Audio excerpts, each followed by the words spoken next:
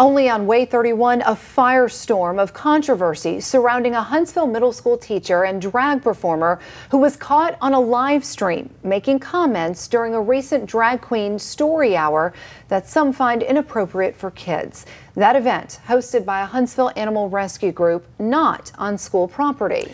Senior reporter Matt Kroschel joins us live now from Mountain Gap Middle School, where that performer, James Miller, has taught for the past 4 years.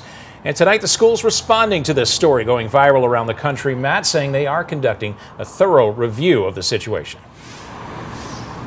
Dan, James Miller goes by the stage name of Majesty Divine. He's been in education for 27 years, and for 22 years, he has been a performer on the side, working in clubs and other venues across the state of Alabama. He says that at no time during those 22 years has that interfered with his education career, but that may be changing. A story by that right-wing social media account, Libs of TikTok, accused Miller of making lewd sexual innuendo and jokes to a room full of children. The story picked up by other national media outlets overnight.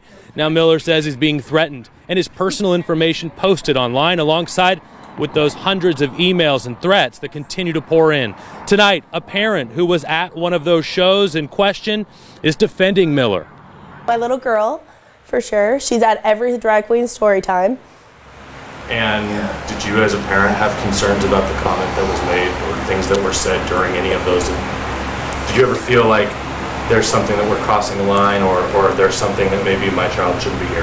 Absolutely not. And if you actually listen to the video, whenever Madge makes the comment about the hot dogs, I think it's that one. You can hear chuckling in the back. That was me laughing.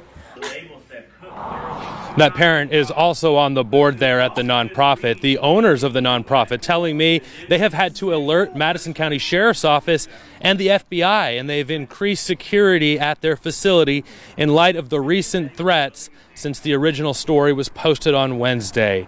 Now, the nonprofit says they are still committed to providing this type of programming at their facility, and they are moving forward with another story time hosted by Majesty Divine, scheduled for next month. Reporting live in Huntsville, Matt Kroschel, Way 31 News.